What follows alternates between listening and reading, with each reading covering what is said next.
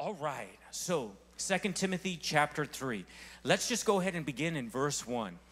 So in verse 1, I'm reading from the King James Version, the Holy Bible. It reads, "This know also, that in the last days perilous times shall come.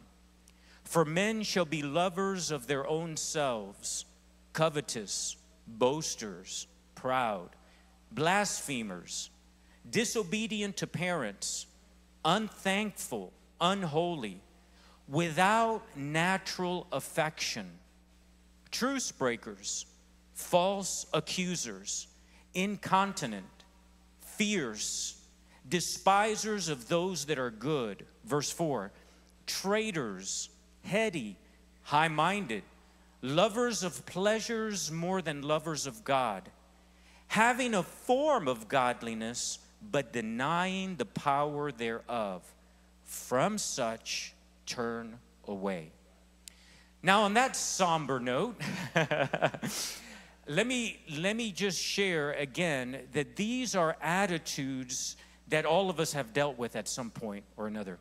Notice I'm not pointing my finger at you in any way. I've experienced some of this stuff, and I want to encourage you, take a deep breath. We've got the Holy Spirit and God's Word. He's the one that's able to help us overcome these. But as Paul is writing to his son Timothy, it's interesting that he's talking about in these last days, perilous times would come. Now, let me just read verse 1 again, just from a few different translations. So again, in the King James Version, it said, "This know also, that in the last days perilous times shall come." Here's another translation of that same verse, verse 1.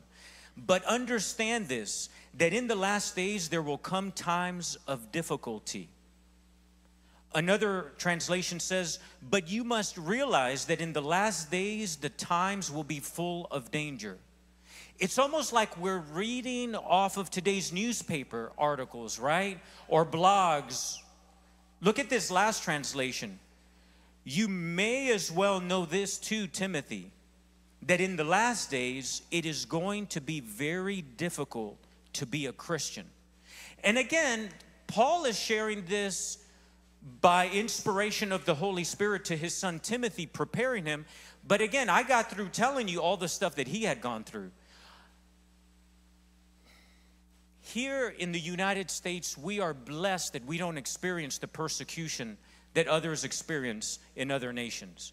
Would you agree with me that there are other nations in this planet at this time that have to meet underground for fear of persecution, for fear of torture, for fear of death?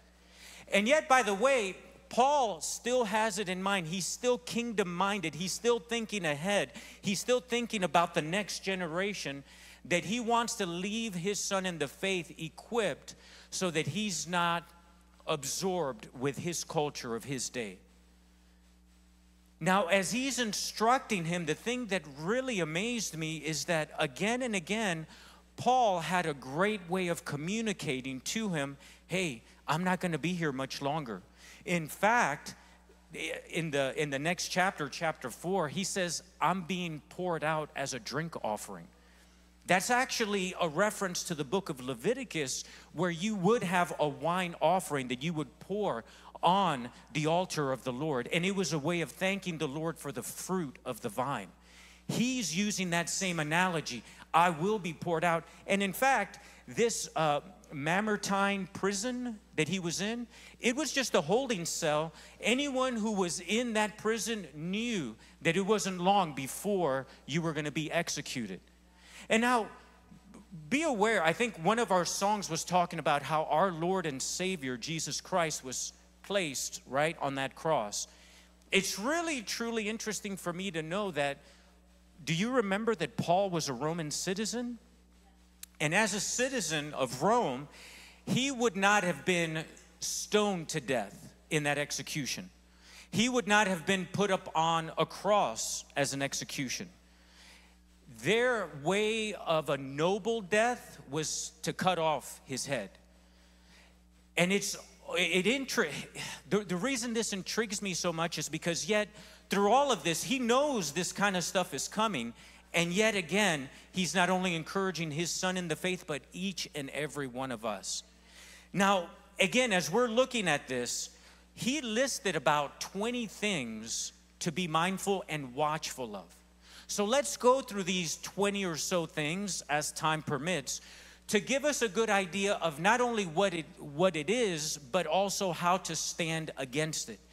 And can I just give you the end from the beginning? The answer to all of this is found in this same chapter with the last few verses of this chapter. So I'm going to make sure we get to that before we finish, but let's go through that list again, starting in verse 2. Again, signs of the times. If you were going to give this message a title, signs of the times. Okay, so looking at verse 2, for men shall be lovers of their own selves. Let's just stop right there. Lovers of their own selves. Pretty much, in my opinion, and you know, I've heard this saying before, opinions are like noses. Everybody's got one. It usually has a few holes in them, right? So this is my opinion, but in my opinion, Paul lists truly the foundation of all of these other bad attitudes, if you will, corrupting things that we all face in the last days. Lovers of themselves. Men will be lovers of themselves. And as I got to digging in a little bit more, let's see, the idea that I had was this. It's basically saying that the whole world revolves around you. Have you ever known anyone that's like that? Don't raise your hand. Oh, okay, so I saw a hand. Oh, okay, well, at least I said, has anyone ever been this person? Don't raise your hand. But it's like the whole world revolves around this person. You know how they can screw on a light bulb? They just stand right there, and since the whole world is revolving around them, that's how they screw it on. It's that imagery. When you start studying it, it's that imagery. But again, lovers of themselves. Men will be lovers of themselves. Don't you see that today in our entertainment industry? Sports figures. I'm the best. There's nobody like me. Wow. And yet in Philippians 3:3, when Paul is writing to the Philippian church, he says, I have no confidence in the flesh. In Philippians 3:3, he says that, and in another portion of Scripture, he also says, if anyone could have an ability to boast, it would be me, a Hebrew of Hebrew. I mean, he goes through, you know, his long lineage, and yet he says, I have no confidence in the flesh. I put no what I'm doing right now, what pastors do week in and week out, day in and day out, we have no confidence in this flesh. It's in Christ Jesus. You look at Galatians 5:24, just as another point to counter being a lover of your own self. Galatians 5:24 says, and they that are Christ's have crucified the flesh with the affections and lusts. My brothers and sisters, we are living in the last of the last days. We're seeing this week in and week out. I was listening to Cleve Walker this morning on WAFJ, coming in, and he said he started to get a little perturbed by what he was watching on the news. Maybe the word that he used wasn't perturbed, but he was he was just starting to feel just bad about what's going on, and he was starting to get frustrated and flustered, and oh no, the whole world is going. You know what the saying is. And he said he just gently heard the Lord say, why are you worrying about stuff you can't even control?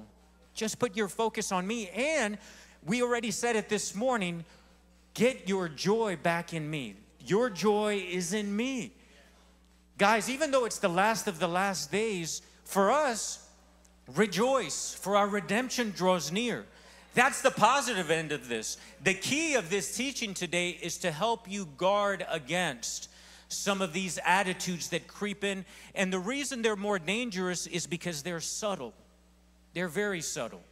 You know, let me give my personal example. For example, it would be real subtle to be a lover of my own self if after a teaching like this, someone comes up and genuinely says, Louie, that really ministered to me. Thank you. And deep down within me, I start saying, yeah, I got it. I'm telling you, yep, it's me. It's all me. You see how subtle it can be? It's like a slithering snake, isn't it? Say that 5 times real fast. Slithering snake it is. God's kind of love. Now, by the way, when it says lovers of their own selves, God's not saying for you not to love yourself or have a right estimation of yourself.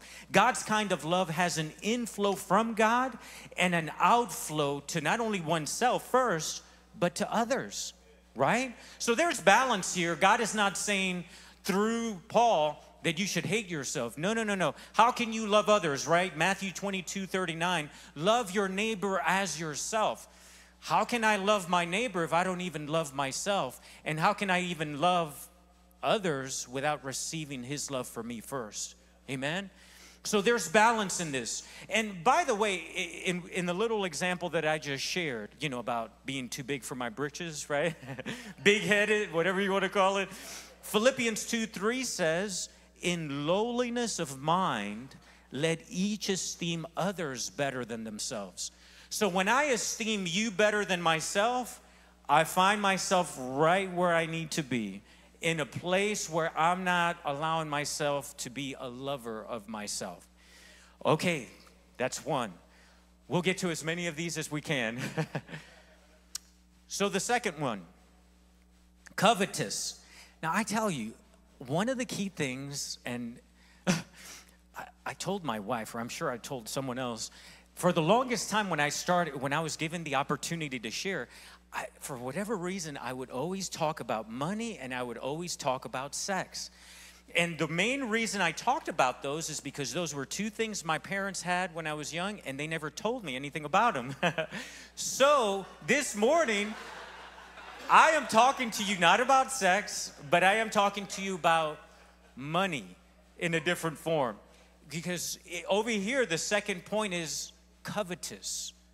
Covetous. Covetous. Another translation I really like, just to follow the theme of lovers of themselves, which was the first. The second one is covetous or lovers of money. Now again, with all of this, God is not saying you shouldn't have any money, but there's balance. And we'll bring in the balance here. All right, so covetous. Now, one key thing about money is that money is amoral, right? It has no morals. It's neither good nor bad. It just depends in the hands of who it goes into, right? If it goes in the hands of, let's just say, a ruthless gang, man, they can use it to do all kinds of crazy stuff that is just going to promote the enemy's kingdom. You put it in Pastor Bryan and Rhonda's hand, we're going to go ahead and build an orphanage in Zambia. We're going to do stuff in Aruba. We're going to do stuff here at Project Life. Money is amoral. How many of you have heard that money is the root of all evil? Oh, hold on. Hold on. I just was testing you. Just trying to see if you guys were awake. 1 Timothy 6:10 says it's the love of money. Money in and of itself is not the root of all evil. It's the love of it. You can have the love of money and not have a dime to your cent and be willing to kill someone for $100. On that note, Colossians 3:5 also says that covetousness is as the sin of idolatry. You say, well, I don't have any idols, you know, that we bow down to in our home like they used to, or in some other nations they do. But here it says if you're greedy for gain for your own purposes and you don't look beyond your own self, that's a form of idolatry, covetousness. Now, again, let's bring some balance. Does God want you to be broke? No. It says quite the opposite as you look through the scriptures. In fact, as you look through the scriptures, you recognize first and foremost that he wants us blessed to be a blessing. The key thing here, the big idea here with covetousness is refuse to have that vacuum cleaner mentality. Can I give you that word picture? Where you're sucking everything into yourself, but nothing goes back out.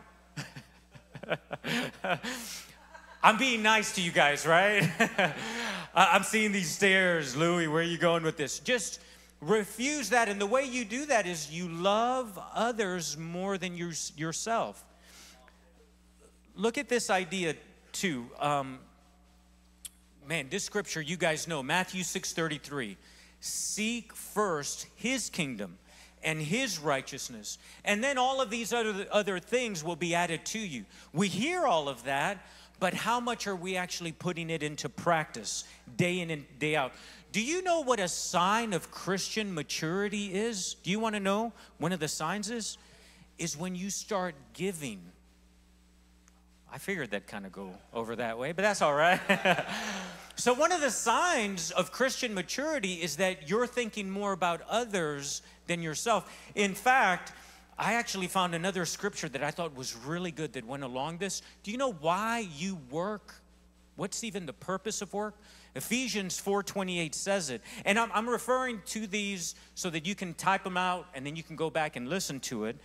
But I just want to make sure I use the time well. But Ephesians 4:28, let him that steal or that stole steal no more, but rather let him labor, working with his hands the thing which is good. For what purpose, Paul? That he may have to give to him that needs. It changes the whole perspective about going to work. When you specifically go to work with the intention, Lord, I'm going to work so that I have to be able to give to others.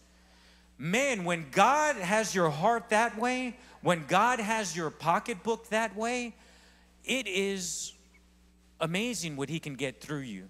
In fact, one of the key sayings, the analogy, I keep thinking about these analogies, these word pictures. It's like a hose, a water hose, right? Water's flowing through the hose gets wet, right? But it also disperses wherever it's pointed, right? And so the saying is, if God can get it through me, then he'll get it to me. If God can get it through you, then he will give it to you. In other words, if he can entrust you with riches, with wealth, then he'll be able to get it to you. And 2 Corinthians chapter 9 talks about that God gives seed to the sower. So the flip side of that is if you don't have anything to give, maybe right now you're not being seen as a sower. And the key in 2 Corinthians chapter 9 is you can start asking, Lord, I want to be a sower. Help me be a sower. I want to work for the purpose of blessing others. That is my heart, Lord. And when you have that heart, that's his heart. If he can trust you with it, boom, he'll let it flow through you. The key, the reason why he doesn't let us be multi-billion trillionaires, he recognizes that those that have sought after wealth in that respect for themselves, they have been pierced with many sorrows. He loves you enough not to give you more than you can handle. And don't we do that with our kids? I mean, how many of you would think me a good dad if I said, Samuel, here are the keys to the car, son. Go ahead, have fun, have at it. He's putting everybody else at risk. The same thing. You still love me, right? Say, Pastor Louie, I love you. Oh, God is so good. Do you want me to give you a good definition of biblical prosperity? You can write it down. 2 Corinthians chapter 9, verse 8.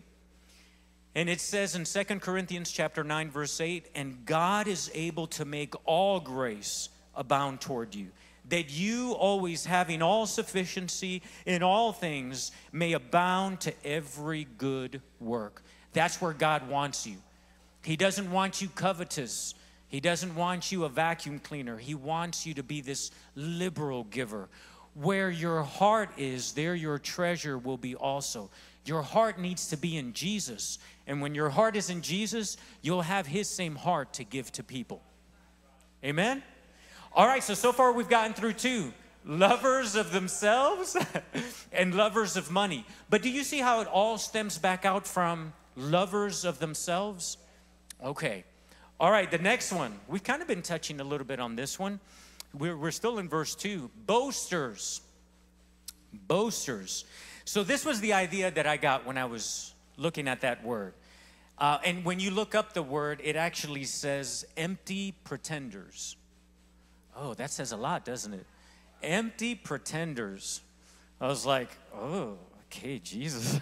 When have I been an empty pretender? Forgive me. But here's the idea. A boaster is like an inflated balloon, huge on the outside, but empty within. They brag on their own accomplishments, talents, possessions, and so forth. Again, going back to my example earlier. They're braggadocious. Have you ever heard that word, braggadocious? But again, notice that boasting is rooted in self-love. Look at me. Look how pretty I look. Look at me, how well I teach. Look at me, how well I lift weights or do this or well, whatever it is. Look at me, how well I'm a salesman or how well I do my job. Look at me. You know, isn't that the sin that messed Satan up? I like how Pastor Bryan has shared, if pride or boasting can turn an angel to a demon, what do you think it can do to us? It's always gotten me to think about that. So in thinking about that, what should we as godly people, because we got up early, extra early this morning. So what's the flip side to this? You know, what should we be doing? Well, humility. I definitely heard that. That's the key word. And Psalms 34 verse 2 actually talks about that. But who should we be boasting in? Ourselves or the Lord? That's Psalms 34 verse 2. My boast will be in the Lord. Listen, what you guys don't recognize and realize is that after I've had the opportunity to prepare and share a message like this, I'll go home, I'll spread across the bed and I'll say, oh, thank you, Jesus. That could have been a train wreck, but you helped it be so good. And he's really the one that's able to take all of these thoughts and ideas and package it in such a way that each of you can take and do something with it. It's him. So I'm going to make my boast in the Lord. Psalms 34 verse 2. Here's something else just to equip you. Galatians 6:14 says, but God forbid that I should glory, save in the cross of our Lord Jesus Christ, by whom the world is crucified unto me, and I unto the world. Godly people will boast in the Lord. 1 Corinthians 4:7. And I really like this one because it got me thinking. For who makes you to differ from another? This is 1 Corinthians 4:7. Who makes you to differ from another? And what do you have that you didn't receive to begin with? Now, if you did receive it, why do you glory as if you hadn't received it? How many of you know, no matter how successful you are in life, if you didn't have the very breath that God gave us to breathe, we're out. See ya. It's that quick, right? He upholds everything by the word of his power. We're alive. We have what we have because of him. I will make my boast in the Lord. Guys, I got to tell you, you know, where we live right now, what God has blessed us with, our family, our clothes, our beds. I mean, when you start taking it down to the specifics of all the things that we enjoy, there is no good reason why we should be boastful, braggadocious. And you know what's interesting about this, and it flows right into this next part. It's this next part where boasters and pride, that's the next one, pride, go hand in hand. Do you know why boasting or being proudful is so contrary, not only to the Lord, but in Proverbs chapter 6, it's one of those things that he hates, pride. He hates it. It's because he said of his own self, Jesus said this, I'm lowly of mind. I'm meek. Come, learn from me. Let me give you this idea as we jump into pride. You know, the idea of looking down on others instead of recognizing everything you've received, it's been given to you.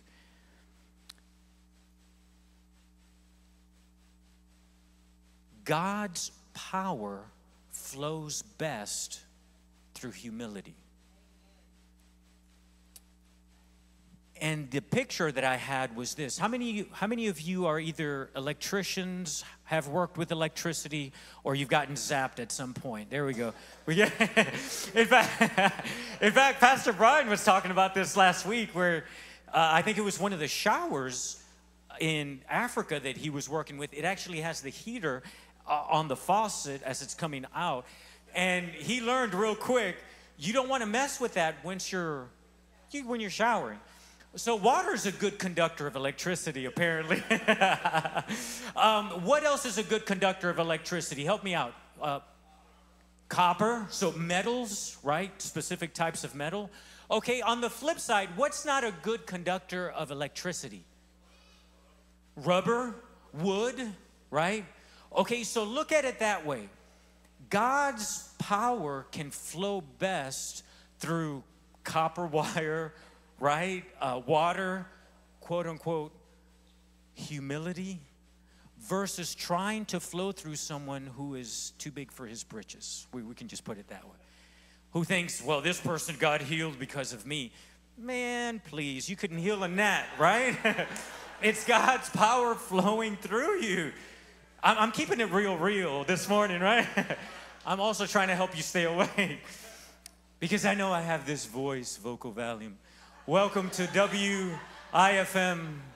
This is your host, Louie Ramos, and I don't want you to go to sleep in that respect.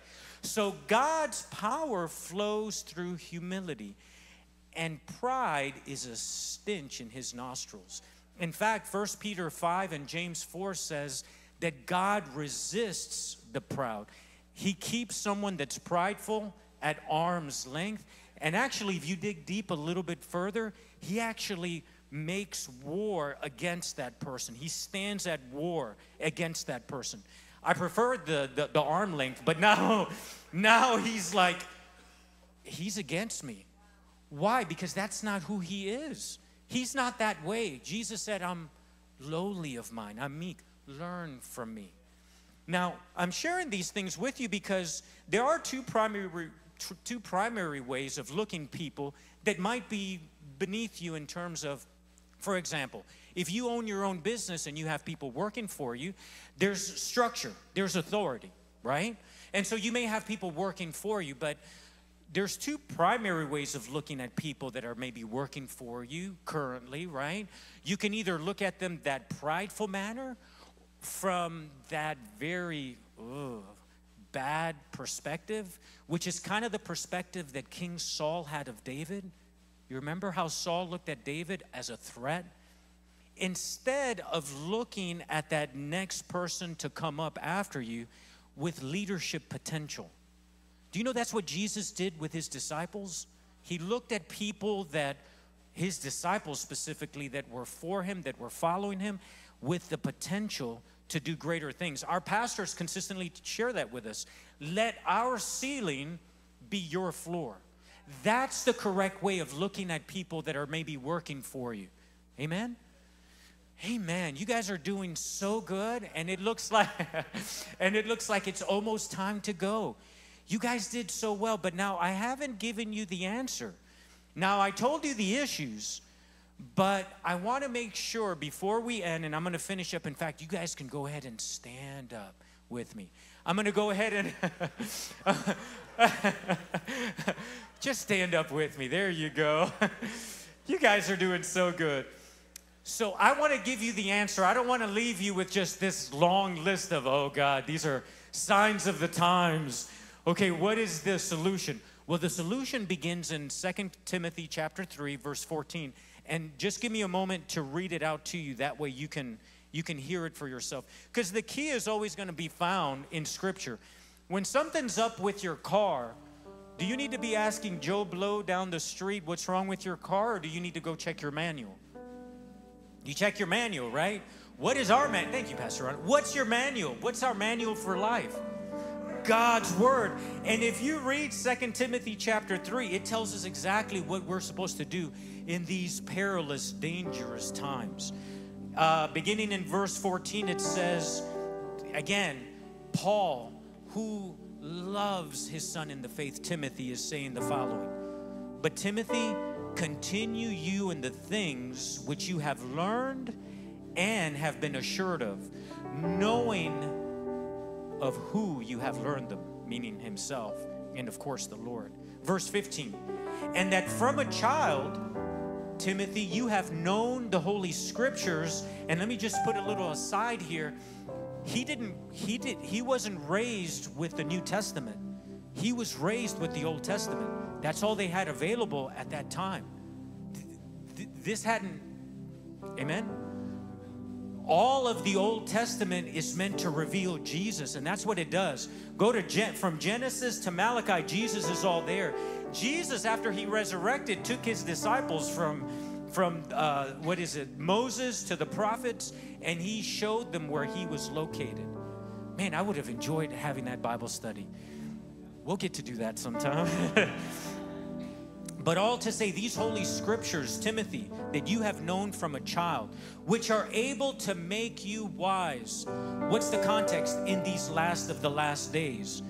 Wise unto salvation through faith, which is in Christ Jesus, our trust in the Lord. And lastly, verse 16, for what purpose? All scripture is given by inspiration of God, and is profitable for doctrine, teaching, reproof, correction, instruction in righteousness, that the man, woman of God may be perfect, thoroughly furnished unto all good works. As we close, if you wouldn't mind just closing your eyes with me just for a moment. I'm going to do the same, and this is really what I want us to do right now. You heard some of the attitudes and some of the things that were listed there in 2 Timothy chapter 3. And if one of those stuck out to you, I just want you to personally just take a moment right now.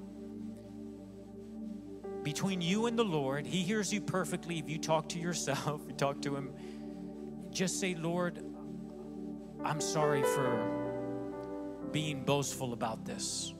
I'm sorry for being more of a lover of pleasure than a lover of you. Just right now, take that moment. Lord, thank you for speaking to the hearts of your people, and that you didn't have me share this message without the intent of being able to bring freedom. As we sang already, Holy Spirit, you're the one that breaks down our walls, and you're the one that brings in healing and restoration. You're the one that heals our hearts. Lord, we repent, and we ask you, Holy Spirit, to take us by the hand and help us use and use, I guess is the right word, use the Word of God in our lives to stand up against these wrong attitudes that corrupt and only bring death and destruction in our lives. We renounce every bit of those bad attitudes this morning in Jesus' name. And we right now receive a fresh release of your peace, your wisdom. And we declare over each and every one watching and here live that we are the righteousness of God in Christ Jesus. Not because of anything we could do, but because of Jesus.